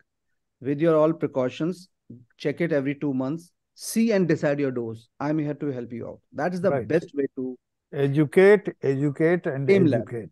Same lab. Sir, third controversy point is regarding icing the pot. Now we say, icing, it precipitates the crystals and it increases the attacks. Now we are saying, when there's acute attack, apply icing. So where we stand? I think your CPPD patients, they should be iced, and at a cooler temperature, as Dr. Sanjay Keshkar was also saying, it precipitates. So it is during the night time that it precipitates, and this is why early morning, very intelligent persons, they keep attacks of gout. So yeah, true, very true, sir. And to add on for what I have said in my icing is, yes, true, but what we are giving icing is for not for a, see, the crystals which have to be precipitated, they have precipitated. They have precipitated, they have produced the inflammatory response. If the patient was treatment, if I'm giving a heat, I'm going to increase the flare-up situation. That is why on that other hand, go for a ice is a better option rather than to go for a heat. Or the best would be nothing to give. But since we are dealing here with a chapter, so we have to cover what has been mentioned in the literature. So they say icing is good, but what I say icing is good is for that acute flare-up, that hotness which is there. Yes. So in one of the literature, just to add on to this, in one of the literature, it was written that icing should be done for 24 to 48 hours till the acute flare be settled with the steroid or NSAIDs you're giving. Correct. After that, you should stop icing. Correct. Because otherwise you're going to again precipitate the more crystals. Precipitate the crystals, yeah. True, true. Dr. Amitabh, your question was soft tissue deposits. Dr. Amitabh, I think he talked about, he was saying about some soft tissue, deposits. So he was again saying the same thing that soft tissue gout. Soft tissue gout. Kudeep was saying, in my clinical practice, all the cases of periarthritis shoulder which I see, I always go for a uric acid test. Most of the time, that is a culprit which we feel it is a periarthritis shoulder. So hyperuricemia is very common entity with the shoulder also. And in that case, the crystals may be precipitated, the attack may be there, which can be worked up with a USG examination. Then it's a different type of a cup of gold, which is to be done by a radiologist. So that is a, and definitely, yes, as we mentioned by Professor Gupta sir also, that CPBD conditions are also there. So we can't differentiate that this patient with a shoulder problem, if it is not a classical periarthritis, is due to the hyperuricemia or due to a CPPD involvement. And even an ultrasonic examination can't go for it. And if the uric acid level is normal, then we can think over it for the CPPD. But for that case, we should be doubly, triply sure that this is not a classical periarthritis shoulder. Sir, when to use uricosuric drugs? Indications. So uricosuric as we are discussing. Whenever no, I'm talking of, you need some investigation before that, some urinary uric acid levels. Urinary uric acid level you don't require. No, we don't require. Simply by blood uric acid level, we can work it out. All the, what I should say, nephrologist, they recommend come with 24 hours urine collection and estimation of uric acid in that 24-hour sample. So, sir, what is the reason for that? Only because they want to know the extent of renal damage. There is some quantification. If there is so much of urate crystals in the urine, I think the damage is this much. They quantify renal. So that means, sir, ki whenever we are managing such patient, we should, while managing, try to find out whether this patient is having a renal damage. And in that case, we should also request for a 24-hour urinary, renal function test is a must in follow-up and at initial stage as well. So, but I think the level has to do with it. When they are under excretors, they say that when the level is less than 750 mg/%, then we start with the uricosuric drugs. As far as my knowledge is, 24-hour urinary levels, 750 mg/%. But when I was talking about the guidelines, I did say when your xanthine oxidase inhibitors are not giving good response, you should combine. Right. Not that you use them alone. Sir, any other comments from any other panelists, please? Sir, any the drop box? No, I there is think a nothing in the drop-off. very Yeah. general kind of comment, which Rameshwar also said, that a patient of gout can get swelling in the base of the big toe, but all the swelling in the base of the big toe is not Not gout. gout. Not gout. Yes. So this one Very- dictum has to be remembered. Sir, Very- regarding icing, I want to have one Please. comment, give one comment. My understanding as far as this cold fermentation or hot fermentation is concerned, as we all know that in all acute stage, we prefer cold sponging or icing. And all chronic problems, we prefer hot fermentation. But since here, most of the time, the patients are coming with acute and chronic. So what I prefer is this contrast bath. That means initially icing, and then after 6 hours or 7 hours, go for a little bit of hot fermentation also. So that is my this So thing. they are general mentioned- principles of Yes, sir. Yes. applying local heat. It has right? been Yes. mentioned in the literature also, sir. That is true. But actually, truly speaking, practically, it's very difficult to manage to ask the patient with such a problem to go for such maneuvers. So that is why we rely more on it needed to be studied more. We rely more on steroid or the drugs to Right. kill the Sir. disease at the same time. But very true, Right. sir. True, sir. It has Sir, been- last clarification, I think, about the pulses and soya. They are high protein diets. So should we stop these drugs? These should we ask the patient to stop these two things? Sir, I all think the pulses, all the pulses, please. the soya are not like that. Soya is definitely, yes. In fact, what I have read and found is the pulses which are, which is in Hindi called as sabut dalein jo hoti hain, that is having a very rich content of purine. But this arhar ki dal, which is a very common North Indian staple food, is not. वो So बोलते in हैं छिलके वाली बगैर छिलके वाली हाँ, छिलके so वाली that, बगैर छिलके वाली that is the thing which is to be kept in mind. Some patients are complaining actually मसूर की दाल and उड़द की दाल. yes वो मेरे गाउट पेशेंट सर वो जब भी बोलते सब मैं उड़द की दाल कल खाया था आज मेरा पेन बढ़ गया. हाँ. तो उड़द एंड दैट मसूर यूजुअली मैं उनको ही मना कर देता please avoid this dal. so I think high protein things should be avoided in general. Yes, As we say for drinks that have 2 units, similarly, we can say restrict it to limited amount and do not be very, very overusing. you should not be very harsh on telling that. Sir has just quoted the Otherwise, literature point. patients are so sensitive. I know. मैंने इतने सालों से ये नहीं खाया. मैं तो पहले कहता कि तू आज जा और वही वाला चीज पहले खा. Wine. What about the wine? Sir, it will be Red between wine is okay. you and me. So Sir, red wine is okay. We'll have a wine. We'll have a wine. So let us wind off this thing. Yes. Let's stop Yes. airing now. Chinmay? Thank you, sir. So, Nice. so we had a very nice discussion, and Yeah. thank you all the speakers. Thank you all the panelists.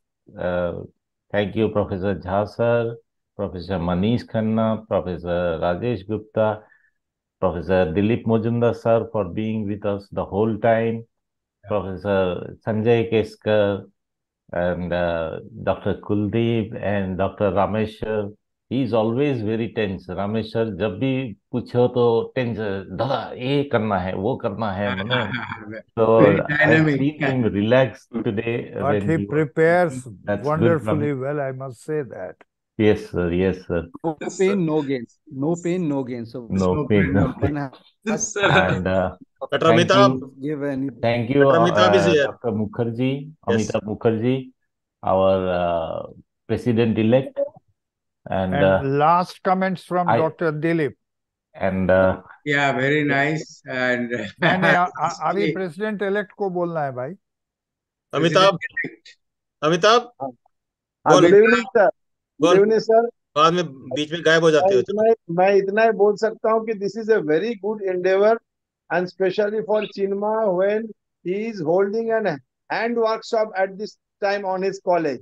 आज उसका उधर हो गया कल का हो गया. जब भी है उसका चल रहा है ना, but even that he is doing that. It's a great endeavor, and we should continue. We will continue under guidance of Professor Jha and Manish Khanna and my dear friend Rajesh and Chinmoy and everyone.